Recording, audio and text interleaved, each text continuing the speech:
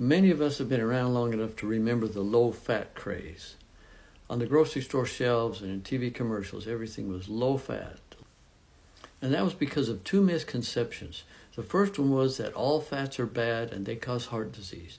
And the second misconception was that eating fat will make you gain weight. So they took the healthy olive oil out of a lot of foods, like, for example, salad dressings. And that was what gave the salad dressing its flavor. So what did they have to do? They had to add sugar. So now you had foods that formerly were healthy and didn't cause weight gain, and now they were unhealthy and they did cause weight gain.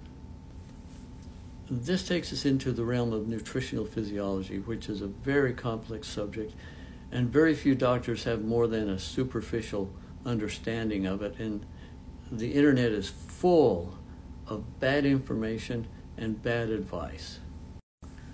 So let me just briefly give my input on that subject. First of all, the only oils that I use are olive oil. It's got to be extra virgin.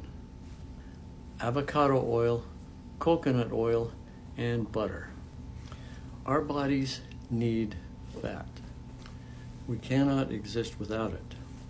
We just have to understand the difference between healthy fats and unhealthy fats.